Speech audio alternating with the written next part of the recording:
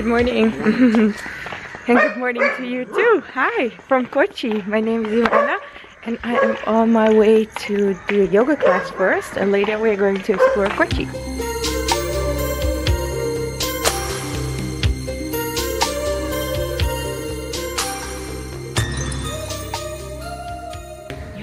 Your girl is doing the pigeon pose for the first time.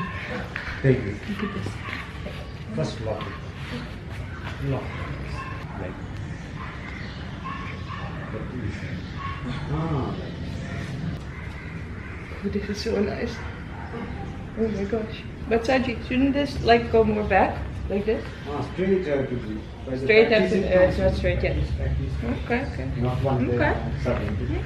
Okay. We just finished the yoga class, and can you hear the sounds over here?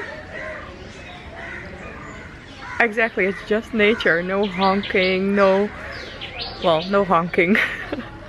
Because that's what you hear in most other Indian cities. No people yelling or anything. Also, look at this. Bananas in Saji's yard. Over here, I think these are papayas, I'm not sure. Palm trees everywhere. Kochi is palm tree paradise, man. I love it. No, putu. Oh my gosh, this is so good. Also mashed with banana. Love it. Sprouts. I don't know what that is. I think that's dessert. Beets. Dal. Look at all this healthy food, man. So this is what stood out to me the most last year when I compared the south to the north. Guys wearing lungis. Lungis it's called, right? The cloths. The loin cloths. Finished some work and it is now 4 p.m. The temperature is manageable. Just like in the desert, do not go out in Kochi between 12 and 3 because it's hot. And when I say it's hot, it's really, really hot. Right now it's perfect. Like my ideal temperature is right now. I will first take you to the touristy part today, and tomorrow we can go to the non-touristy part, which is my favorite. This is KB Jacob Road, one of the main roads, and also the bus from the airport arrives on this road. Over there, this is something I would really not recommend to foreign girls, especially if you're blonde. In India in general, don't wear shorts, please. Like, you're making life harder for yourself. You can do it. The police will not arrest you, but you're just making life harder for yourself. We are going, well, let me take you this way to the church. I'm probably gonna get a lot of ish for saying that from Indian men who say like, we're not animals, we can control ourselves. I know, honey, I know. But I also know shorts are not normal in India. Also from very, you know, feminist, female solo travelers. I should be able to wear whatever I want. No. Yes, honey, you can. Of course, but you're making life harder for yourself. You can do whatever you want. But don't complain afterwards that you're not having a good time in India because everybody's staring at you. And again, look how quiet this road is. No traffic, barely honking. Kochi is so peaceful compared to all the cities where I've been.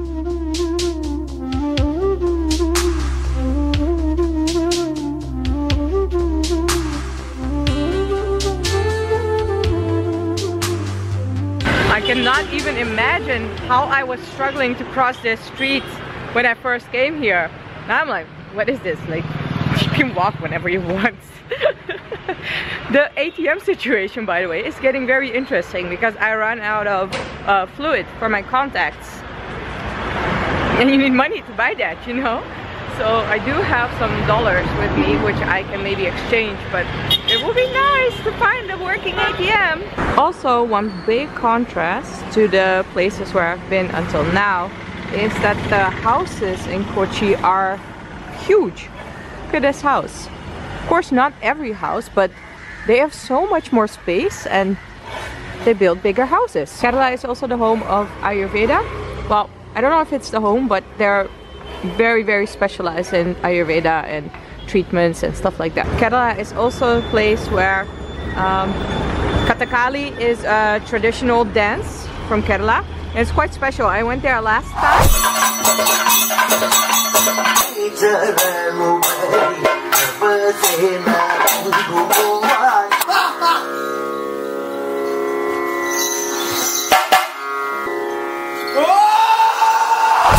The thing that makes it special is that they are using literally all of their body parts to dance. So also their eyebrows and eyes and ears and everything. It was very interesting to see. It wouldn't be the first thing I would recommend you to go do in Kochi or Kerala, because the backwater tours, that was amazing. Like that would be the #1 thing I would recommend. There we go, a little bit of honking. I was already starting to feel like I'm not in India anymore. Where's the honking? This is what we are going to visit first. Santa Cruz Cathedral Basilica. The cathedral from the outside.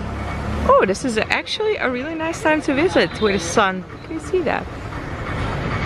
It's very, very beautiful from the outside and also from the inside. I'm not filming the inside because that's something you should see for yourself. Also, I don't film in churches, temples, whatever. Last time I was here, this building behind me, there was a wedding and I crashed a Christian wedding. So not a Hindu wedding, a Christian wedding. And for those of you guys who've been saying, Ivana, watch a Malayalam movie, blah blah blah, from the south, I watched Premam last year without subtitles, and this girl at the wedding, she was teaching me the Premam dance on freaking stage.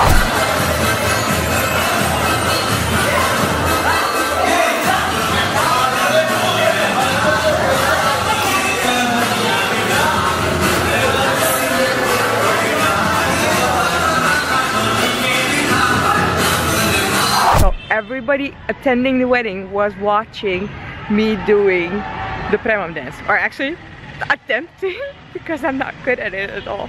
That vlog is in Dutch, by the way. So if you're Indian, you probably know this, but if you're not Indian, the South has a lot more Christian people. I think it's predominantly Christian people and a lot more Muslims. I think that's a big difference with the North too. We're going to continue along the main road.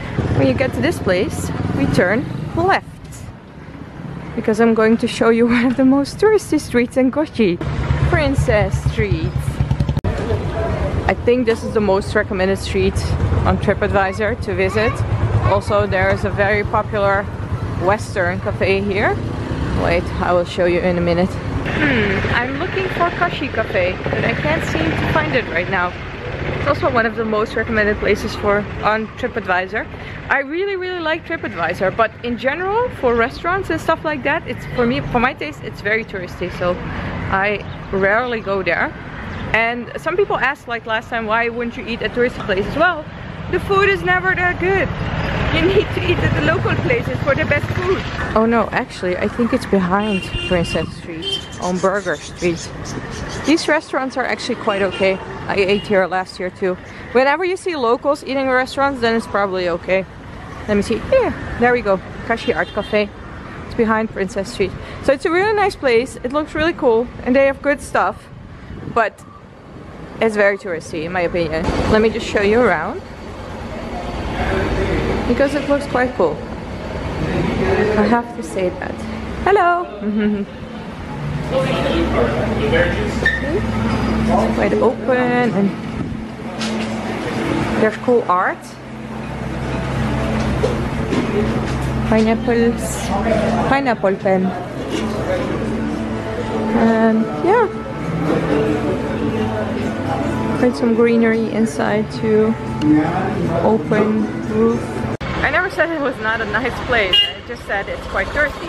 And that's why I would never go there. But if you're into that, you should definitely go. Where I would want to go, or recommend you to go, is I need to get back to Princess Street and then I will show you. Back at the start of Princess Street, and I think it's this way.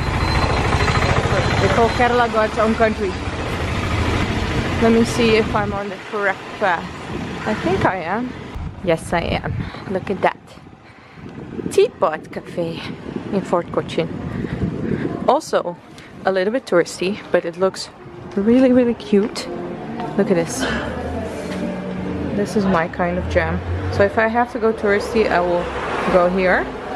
And I ate a couple of times here as well. I ordered a cheesecake, which is like very well praised on TripAdvisor. I cannot say I agree with the praise because it is not the best cheesecake ever, but it's good cheesecake. It's so cute. So if I would have to pick a touristy place to go to, I would rather go to Teapot because it's a little bit more local than Kochi Art Cafe.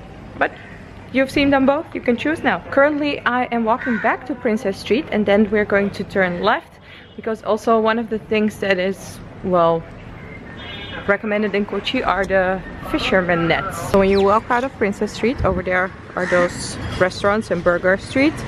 Turn left and I think it's over there, so I should actually walk this way. Then I think I can cross through the playground. Yes, there we go, the fisherman nets. Wait for it, I have to get to the water. There we go. Quite impressive, right? And it's even cooler when they are, I don't know, when they're using them. So getting them out of the water and stuff.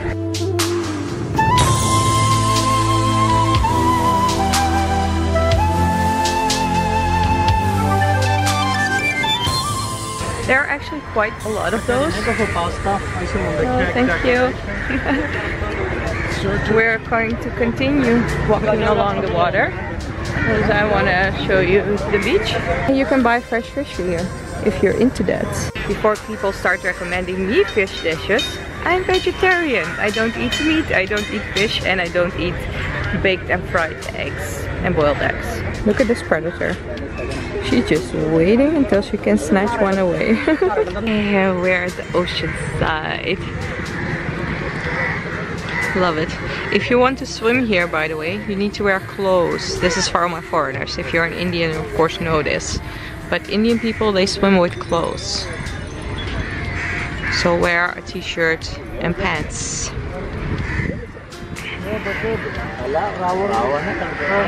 Oh, something also very specific about Kochi, the crows. Do not touch the crows. If you touch one crow, all the crows will attack you and you will seriously have to, well, get out of Kochi because they will not leave you alone. This is not a test. This is not a joke. Do not touch the crows. This is real.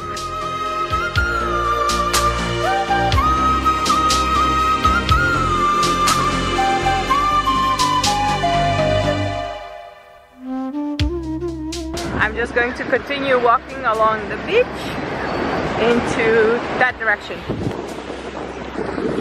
It's super windy. I'm trying to protect your ears. I think the beach actually looks great. Last year it was a lot more polluted and I think they've taken measures to not do that anymore.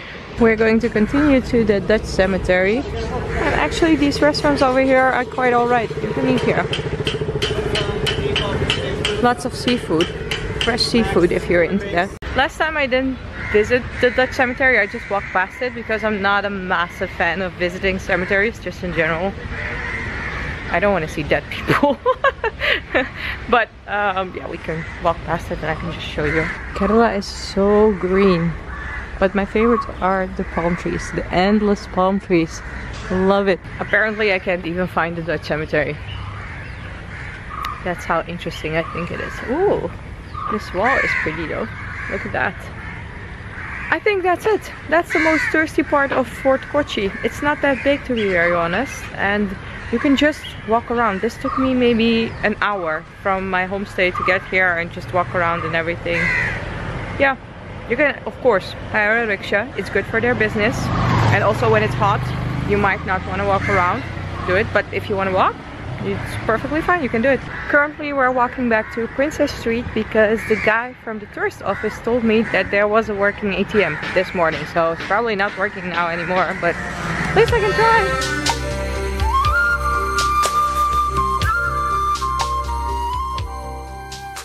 When you get to the main road, cross the road, and over there you can see, wait, traffic here is not crazy, but we still don't want to get hit by a bus. Yes, so you can see the place already getting a lot more colorful, just the way I like it. There we go, the start of the cool part of town. So tomorrow we're going to go that way, but right now we're going this way. Oh, I'm so hungry. Oh, nom nom nom nom. Sweets. But no, I'm sticking to the healthy yogi diet. Not eating any sweets. I'm just going to have dinner at Saji's place. Oh no, I think it's just the same bank. Oh, this looks like an ATM that's working. There's a line. And not that long of a line, so I can stand in it. Let's stand in line. Okay, no, this is not gonna work because dinner at Saji's place is in 10 minutes and this will take longer than 10 minutes for sure. I will just go tomorrow. Come on, Banks. Come on, you can do it. Dispense cash, man. Dispense cash. Axis Bank is working right now, but this line is just too long, especially on an empty stomach. Your dinner. Tummy is full. Let's check out the ATM situation again. I think, is Caesar following me? No, Caesar is not following me. That's a good thing. He's a little bit of a silly dog. It looks like the Q Diva. Beat the Q again. Moolala. Look, the new 2,000 rupee notes. And this is actually the first thing I bought. I really needed this. If you're wondering, Ivana, how did you get two 2,000 rupee notes when the limit is only 2,000 per day? Well, there is a little hack. You can take out 2,000 once and then you put your ATM card in again and you can get another 2,000.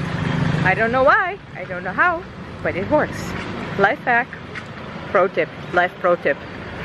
I hope you enjoyed that little tour, but I promise you tomorrow will be better. And shortly after you will have this juice shop on your right side. If you would like to travel along tomorrow, click that subscribe button. And if you like this vlog, you can always put a thumbs up. Thank you so much for watching and I will see you next time.